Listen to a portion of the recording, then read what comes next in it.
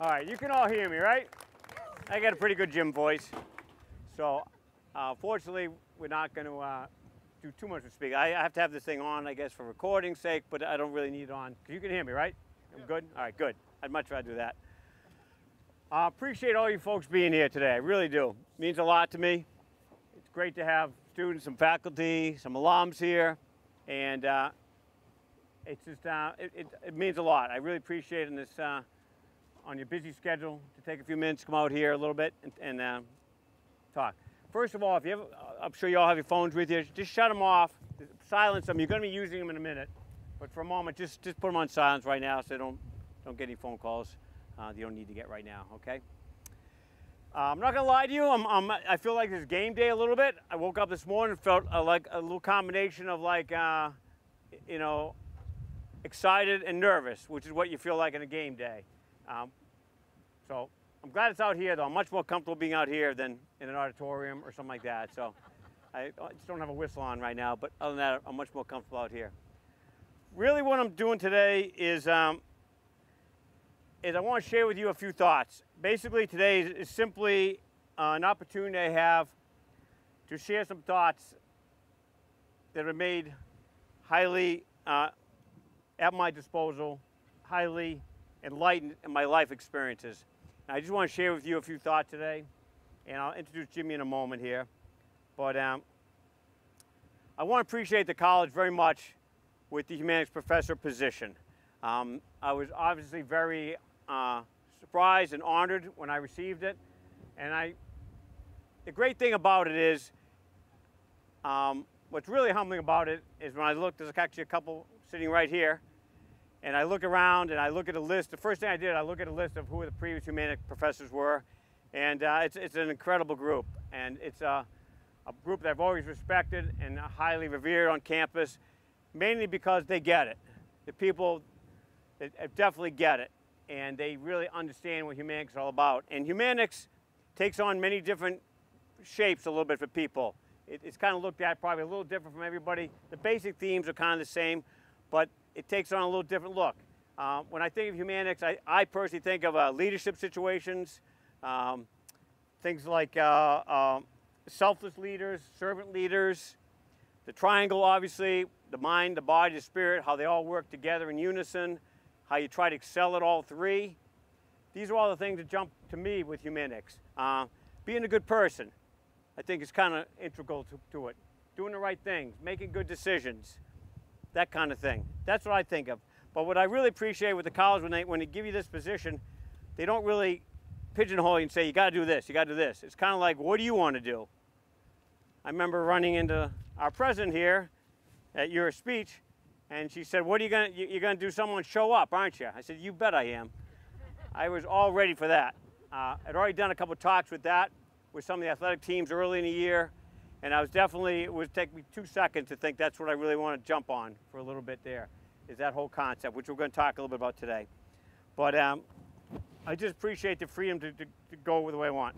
So when I chose the topic of show up for this, I can't think of a better way for me personally to define Humanics than showing up.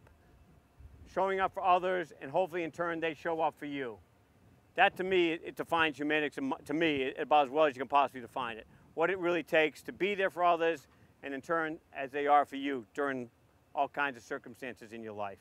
I asked Jimmy Warnock to present with me today, just because, and Jimmy is a great alum, and I know he was offended when I said this. It could have been a lot of alums I could have chose for this, because there's so many great ones out there. I got 3 of them sitting here, right now. Dan Daly, John Kopacki, Sean Quirk. A couple guys drove off of Boston just to be here, and John drove all the way down the street from Western New England to be here, so I appreciate it. But there's a lot of great alums out there that would fit the bills very well, but Jimmy's pretty special to me in this area, and I really want to have him involved with this. A lot of guys on my team are here. They've heard it during the recruiting process. Other guys have heard it. When I'm recruiting and got people kind of committed to the team for 4 years, my biggest concern is that I'm recruiting someone for 40 years, not 4 years. What happens beyond the 4 years you play here? really been my #1 concern since day one of my coaching.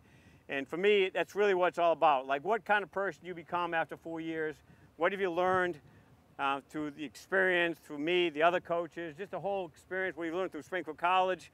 What have you gained from that you're taking with you in life, that's helping you be a better person, a better, someday, in the case of my team, a better husband, a better father, a better employee, wherever you are, just committed to what you're all about. And that's really what it's always been. Heck yeah, I want to win games, no question about it. Winning's fun, losing's not fun. So we want to win games, but at the end of the day, we want good people winning games. And that's what we've always tried to concentrate on. And for me, Jimmy kind of embodies that.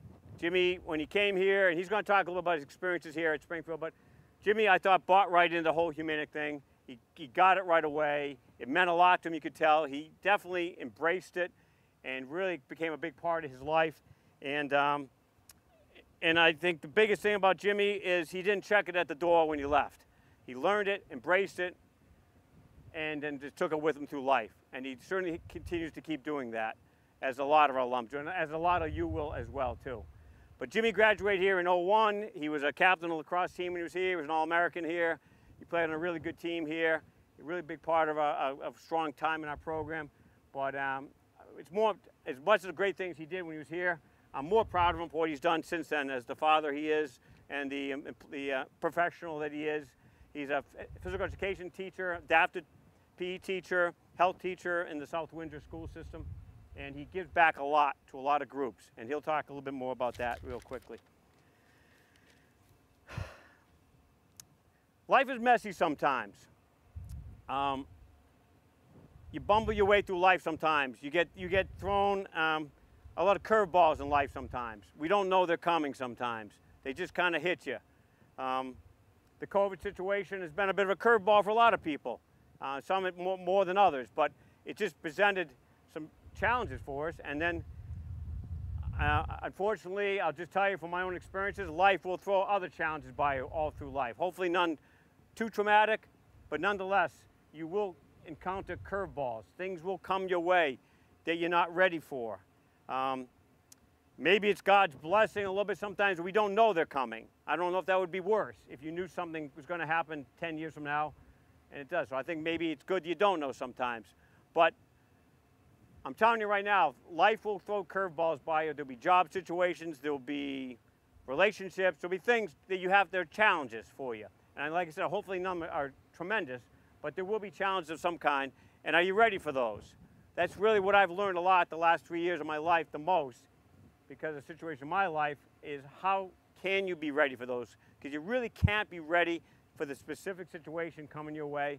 But the things you can do is have that support group in place, that village in your life, your friends, your family. A lot of you are on teams. I mean, that relationship part that you build and get stronger and stronger. And I think one of the keys to how you build that village or build that support group is you actively supporting and showing up for people. It's contagious. You do it, it'll come right back at you many times over. But that's how you start building that support system, so when things do get complicated or tricky in life, you've got people there ready to help you and be there for you, as you are for them as well. I went to the commencement service on Sunday, and the woman, alum who's from a local school right here, spoke. She was tremendous. But she had a quote that I had to steal from her, and I told her I'm stealing it from her. She was fine with it. Adversity is inevitable. Failure is optional. And I thought it was so appropriate for what we're talking about today, that adversity is inevitable of some kind or another. But what you do with it is really what we're talking about a lot today. 2018, tragically, we lost our daughter. Lindsay passed away, giving birth to her third child. And there's no question, life-changing event for us. My question for you is, were we prepared for that? No, we weren't. You really can't be prepared for that. But we had support groups in place. We had friends, we had family that have been incredible for me. My own team saved my life 3 years ago. No question about it. That was a support group for me. But this isn't about Lindsay, this isn't about me today. This is just about what I've learned that I'm trying to pass on to you. as you grow through life a little bit. You want to foster those groups. You want to foster those friendships, foster those relationships. You want them, but the best way to foster them is what are you doing about it? Are you reaching out to people? Are you that person going that way for people?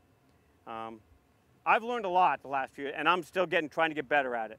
I've learned a lot, and I'm trying to just pass on a little bit of information to you. But my goal is to get better at myself and continue to keep doing that for other people in my life. I'm going to take a break and introduce you to Jim Warnock for a second, and then go from there. Thank you, Coach. Well, thank you, Coach. I don't know if I can do justice to explain what all that meant to me. So I couldn't have fathomed that 26 years ago when I stepped on campus in 1996 for an official recruiting visit that I'd be standing here 25 years later with the opportunity to stand next to a major mentor in my life and give back a little bit.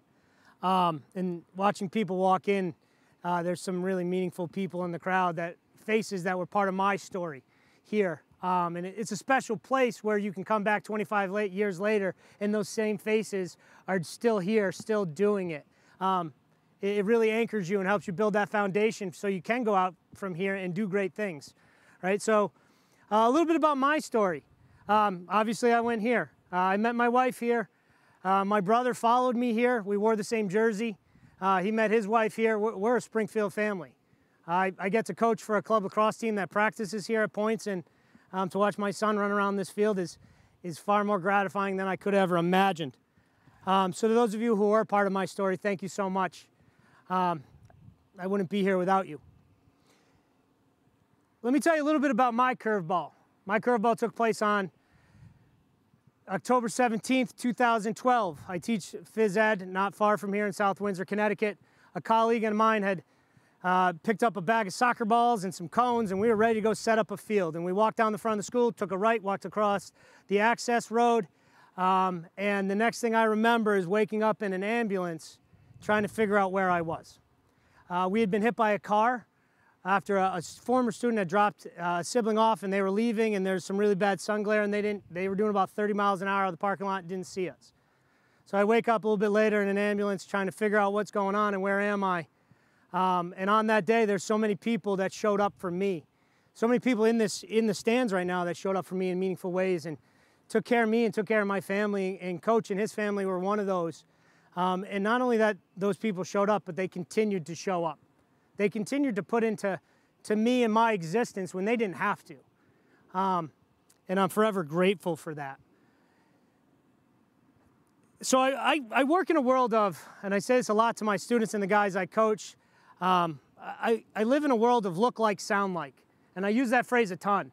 We talk about being great teammates. We talk about the way the game should be played, right? Or the way we should behave, or the way things go. And I always ask the guys I'm coaching, and my 12-year-old and my 9-year-old, they'll tell you they're sick of hearing it. But tell me more about what that looks like. Tell me more about what that sounds like. Tell me the observable behaviors behind that, right? So we spend a lot of time talking about those simple little things, and I live in a world of observables. I believe it was Ben Franklin said at one point, well done is better than well said, and that's kind of one of our big themes in my house and with the teams I work with. And that's a big part of what I got from here. And I didn't realize, like so many things in life, that the things I'm learning, I learned years ago. It's like that book, Everything You Need to Know, you learned in kindergarten. Anyone ever heard of it or read it? Right? And when it came to showing up, I'm going to ask you to continue to echo what Coach said. Start to formulate those look like, sound like behaviors, those observable behaviors, as to what showing up looks like for you in your world, because we're going to constantly circle back to that a little bit.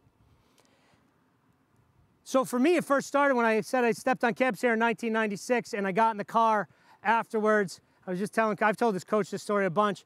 My mom is a complete pain in my backside, right? Like most moms are if they're doing their job right. And she had me labeled as a Springfield College student early on. And I was like, Mom, it's too close. I grew up 20 minutes from here. It's way too close. I'm not going there. No way. We stepped on campus, and people looked me in the face and said hello. And people held doors. That's when I started to learn in little ways without even knowing it, not until like 25 years later, that's what showing up was. Ironically enough, I got out of the car here a couple hours ago, the parking lot security guard, I don't think I had 2 feet on the ground yet. It was like, hey, how's your day going? I was like, oh, where'd she come from?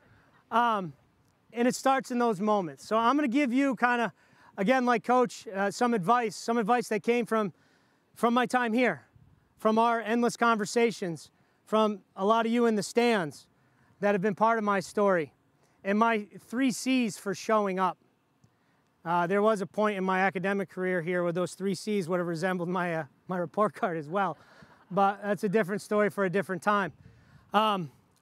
So the first thing is I keep going back to that holding the door, and the first thing showing up for others does. And sometimes, Coach and I were having a conversation just this morning about leadership, and I feel like at times we put leadership on such a pedestal that some people feel like they can't be leaders because we've made it too big.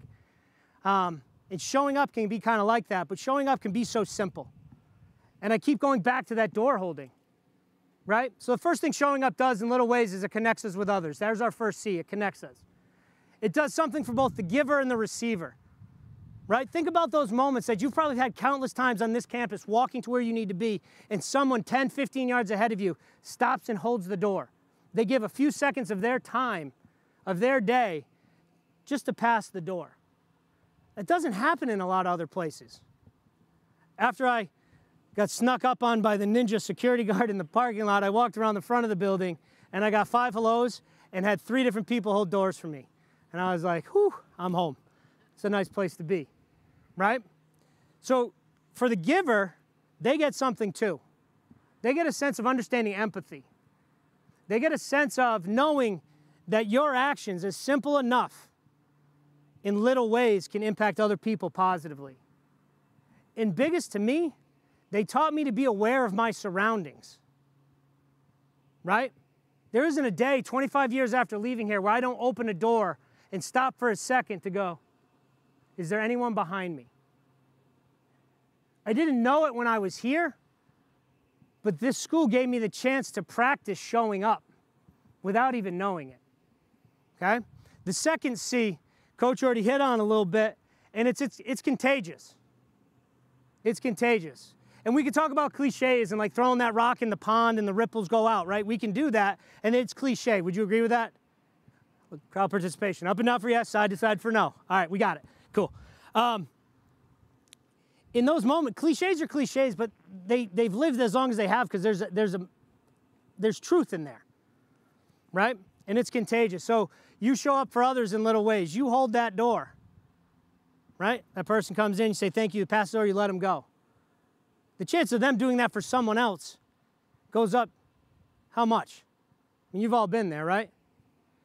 I got to tell you, I play some really silly games sometimes, and I let people go at like 4-way stops all the time, and then see if I get a wave. Does anyone else play these games, or am I the only one? My record's 9 in a row. I got to tell you, that last person who didn't wave, he broke my record. I held it together, but it wasn't good.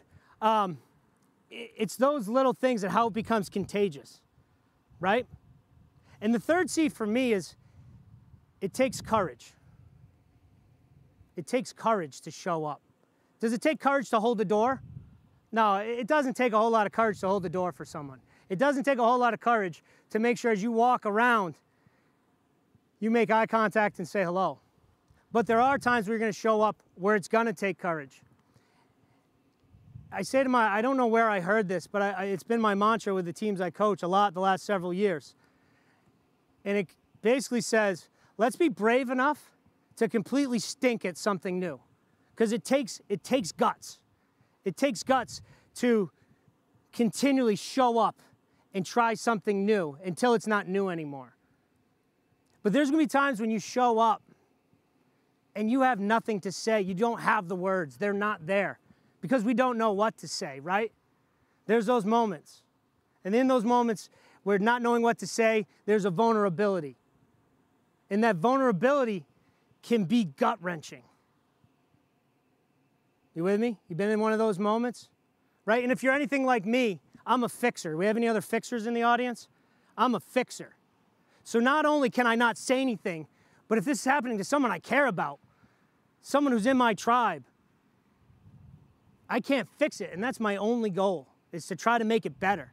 So not only does the vulnerability come up, but then this unnerving sense of helplessness. And sometimes you show up, and just showing up's enough. And I want us to stress those little things, like just be there. And sometimes that's really, really all it takes. I'm gonna ask you all to take out your phones and hold them up for me, or if you're like me, I'm still a pen and paper person, so I carry a pad wherever I go. It's usually right here, stashed in my wallet. I want you to go into your phone or on a piece of paper to wherever you can jot down notes. And I need you to start to think about 5 names. 5 names of 5 people who have shown up for you. And when we say show up, we're talking about curveballs, and sometimes the curveballs life throws, if we have to classify them as positive versus negative, they kind of end up in those moments where we need support. But we're not just talking about the support moments. We're talking about the celebrations as well. Who are those 5 names who have showed up for you in little ways? Maybe it's someone here at Springfield. Maybe it's a family member. Maybe it's a parent, a guardian, an aunt, an uncle, a cousin, a teacher, a coach. Maybe it's your neighbors down the street. Maybe it's your best friend's mom, because you know what? She always had a way to hear you differently than your mom. And I want you to just put those names in there right now. I'm going to give you a few seconds to do that.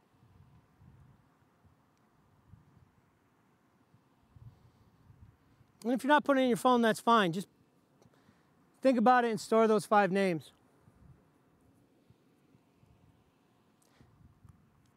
Now the challenge becomes, and I learned this on this turf, because not only did I have the opportunity to come here, I had the opportunity to live on campus most summers, whether it was working Special P, and if Kathy Smith had benefits, I'd probably still be here working Special P. I lived on this turf for lacrosse camps. I lived on this turf getting to be around some really great coaches all summer and learn and absorb. And one of the things that we'd end one of those camps with, it was a talk that was given every time, and it was about how do you pay it forward, how do you say thank you? That you incurred some sort of debt, right? Those people showed up for you. So I'm gonna challenge you, Coach is gonna challenge you, that when you leave here at some point in the next couple days, to come back to that list, right? To come back to that list in some way, shape, or form. Reach out and say thank you. And explain why you're saying thank you. It means the world, right? It means the world to the people who are hearing it, and it's important. So that's kind of my part right here. But again, the challenge is to, at some point, come back to those 5 names in the next couple days and say thank you.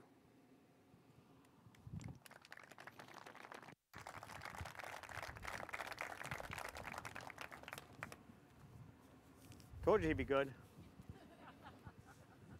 I knew what I got with him. So, in summary, there's some things I really want to leave you with. And obviously, a lot of things we really hope you take note of and remember and take to heart. But I got a couple really key questions for you here and a couple key comments I really want you to take out of this, if you would, please. My one question, you just did that with Jimmy. And who has shown up for you? But I want you to think about the word continuing to show up for you. It goes right along with it. Who continually shows up with you? Well, that's probably what you wrote down. Probably those names had that word with it. The other question I have for you is, you don't have to write these down, but just think about it. Who do you need to show up for? Who do you really need to show up for? And the third question is one that I've been hitting myself in the mirror a lot with over the years. Who do you wish you'd showed up for? I think a lot of times about that, there's some people in my life that I wish I'd showed up for them more. You know, it just happens, you know. I've been to wakes, I've been to funerals. It's very emotional. You hug them, you feel sorry, you say all these nice things to them. Maybe you go home and send them a card, and then that's it. We just get busy with our lives. We move on. I've seen that toward me. I've seen that me do that to other people too. I've seen some really tragic things happen to some people I know, and I think I was there for a while for them, and then I just got caught up in my own life, and then you kind of move on a little bit. And it's human nature, and I don't want you to beat yourself up for that, because it's a learning process. I'm still learning about how to do a better job with that. Here's some really key things I want you to really take from here. Showing up is intentional. It's intentional. You really make the effort to show up. It's intentional. You think about it. It's intentionally doing it, not just haphazardly do it. But somebody needs it. You know they need it. You know you need it. But how much it make you feel good when someone intentionally shows up for you? It has to be sustained. It has to be repetitive. If it's just here for a little while then gone, it probably doesn't really work. You're really not satisfying any needs for anybody. You're really not helping them in the big picture. It has to be sustained and keep going with it. It can be done in a really simple way. Like I said, you go to some tragic event, it's kind of hard, but over time you want to keep showing up for somebody, or it doesn't have to be a tragic event, just a simple event in their life, a divorce, a job loss, some kind of economic situation in their life, or something like that. And you just know it'd be really nice to show up for them, but it doesn't have to be at the same level all the time. It can be a simple text. It can be a pat on the back. It can be a how you doing. It doesn't have to be a lot. The first week of school, I'm walking out to my car up here in the parking lot. Teddy France, hand up Teddy please. If you don't know Teddy, get to know him. He's the best. Teddy's driving in, he rolls his window down. He looks me right in the eye and he says, Keith, how was your summer? He wasn't asking me how my golf game was this summer or did we go on any cool vacations. He was like, how was your summer? He knows my daughter passed away on the 4th of July. So the summers are hard, very difficult, you know, just the timing. But he wanted to know, how was my summer? And I knew exactly what he was asking me. And that was showing up for me. Thank you. That's simple comments. It wasn't much. We didn't, and I just said, hey, we're okay. Thank you. That's all. It wasn't a big thing. I just said, we're doing okay, but thank you for asking. It means a lot. It goes a long way when you just do that little simple thing like that. How was your summer? It could be Coach Milady leaving me meals like she's always How many times when I come out to practice, there's a meal sitting over right there. She lets me a meal for my wife and I. Simple act of kindness like that. That's showing up. So many people. I had a bunch of text messages today. Good luck today. You know, little things like that go a long way. Really important like that. Pretty much the last comment I want to make is, and Jimmy kind of addressed a little bit, is sometimes the best thing you can do for your friends, the best way you can show them is just listen. Just listening. We're all not very good at it. I'm not very good at it either. But it's something you can really work on, just listening. And don't try to fix everything. My wife gets so mad at me when she's just talking to me. She tells me something. And of course, being a stupid guy, I just want to fix it. And she's just, no, just shut up and listen. Please. That's all I'm really asking you to do, is just shut up and listen to me. It's not going to get fixed. It probably doesn't need to be fixed. I'm just frustrated. So just shut up and listen to me. I'm like, okay, I'll shut up and listen. And then I forget 2 weeks later, and then she tells me something, I try to fix it. And then we go from there. All right. Last thing we're going to do today is I want to talk real quickly about this. This yellow helmet we started wearing on in our program. Guys will get awarded that helmet every week. They'll wear it for a week of practice. And then we're doing something a little different this year where that athlete will determine who gets a helmet next week and wears it for practice. And basically, the helmet is about what we're talking about. It's given to an athlete on our team that shows up every day. They show up in all the little ways. They work hard. They're a good teammate on and off the field, making good decisions, helping people be the best version of themselves. It's just showing up, all the Humanics philosophies and the way they go about themselves in business and practice every day, and just really show up for each other and just the way they model it, all right? And it's just been really effective. I think it's been a really cool thing we do. And what Jimmy's done with it is he's taken it to another little bit different level where not every team wears helmets. Lots of teams don't wear helmets, so it doesn't really work for them. So he started these yellow wristbands that he's going to talk about in a quick second here. And basically that wristband, it says on it, show up, and it's a really great reminder of how important it is to show up for people in every opportunity. And then I'm going to let you chat a little bit more about that. So through countless conversations with Coach over time, and then having the chance to come up and reconnect with the guys on the team and talk a little bit, I left here one day and was driving home and going, this is, not only is it a great message, but it's a simple and genuine message. And I believe, you know, one of the greatest things is when you can find those two things together in genuine ways, it becomes more tangible. right? So I was leaving here and driving home and just thinking about, how do I do this? How can I bring this to the young men that I'm coaching? When I say young, they're 12. For all of you who have had 12-year-olds, I might need some advice later. It's a weird combination of things. Little child, not quite a teen, but want to be everything all at once, right? And more importantly, it was something that I needed my own sons to hear, right? It was that kind of genuine, like, this is one of those moments that we need to talk about. So, and I said, not all teams wear helmets, and we came up with this bracelet idea. So kids on my team would, you know, I ordered a bunch of bracelets. I asked coach for permission and said, are you okay with this? He said, yeah. So we ordered some bracelets, and we started awarding each week. You get a bracelet to a couple people who showed up and met all the criteria coach covered, right? It's intentional, it's sustained, it's meaningful, and it's not just you played well that day and you scored a bunch of goals. Right? I coach lacrosse if you haven't figured it out. It's more than that. But we added a wrinkle, and the wrinkle was, if you earned a bracelet, you got a second bracelet.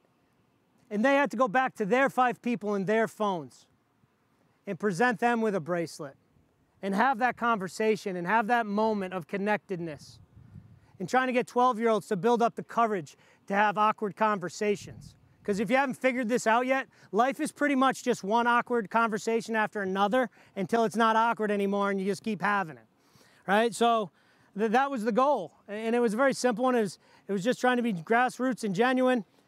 And it took on a life of its own. You know, and I asked my teams, and I asked the families of those teams, if you're willing to do that, take a picture, send me a video. If you're willing to share part of your story about what showing up is mean and who you gave the bracelet to. And we asked 12-year-olds to get up and not only talk to the person that they gave the bracelet to, but to report back to us as a team. And they did. And for those of you who are in education as majors, the rest of you already know this.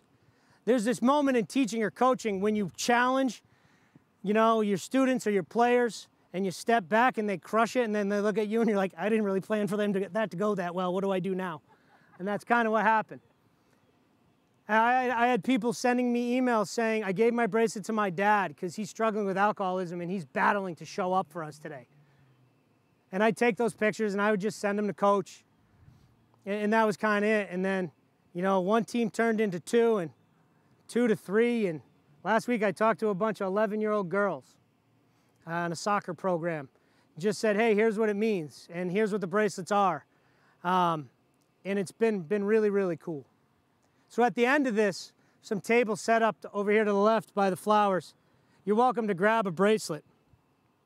We hope that you do, and you wear it. And you wear it as a reminder in a few ways that, yes, you can show up for a lot of different people in a lot of different ways, both big and small. But if you're willing to take a second bracelet as well, and that second bracelet being one that you're going to pay forward and have that conversation. And if you're willing to keep it with you and have that conversation and get it on video or send a picture, create an artifact that we can share electronically, and over the next couple weeks, you're going to get information on how to do that. And one of our goals that we kind of talked about, I didn't, Coach Bugbee brought it up actually, but he was like, I'm not the tech guy, so help me through this, is to build a kind of an electronic social media patchwork quilt of what showing up means to the Springfield College community. You don't have to. It's totally up to you. I will tell you that watching the young boys I work with struggle through all of this and stand up in front of their teammates and have conversations with each other and come back and tell me about who they gave it to and why has been an incredible experience. So that's the challenge. They're there. Please grab one on the way out. Grab 2. And if you can and you're willing to, just create an artifact and hold on to it. You'll be getting the emails. Check your emails. And the last thing I'll leave you with is if you notice on the helmet and on the bracelet, it's got it has obviously show up on it, but also has my daughter's initials on it. And the reason why they're there, this isn't about Lindsay. This isn't about a memory of her or something like that. It's really more what she represented. All right, she captained every team she ever played for, captained 2 sports here. She was a leader. I coached her as a little girl. She always showed up. Every game was important to her. Every practice was important to her. But every relationship was important to her. She was a great mother, great daughter, great wife. She showed up. It was important to her to be the best she could be in everything she did. And that's, as I say to my players too, her name's on that helmet not because it's about her, it's about what she represents. And we want to be like that. And she's challenged me to show up in life, and I'm challenging you to show up in life for people. And I really appreciate you giving me some time today. Whatever you take this with, however you take this with you is fine, whatever. But it makes you think about some things or some people in your life that you want to, maybe reconnect with in some ways. It's never a bad thing. So welcome to grab a bracelet on your way out, and have a great day, everybody. Thank you.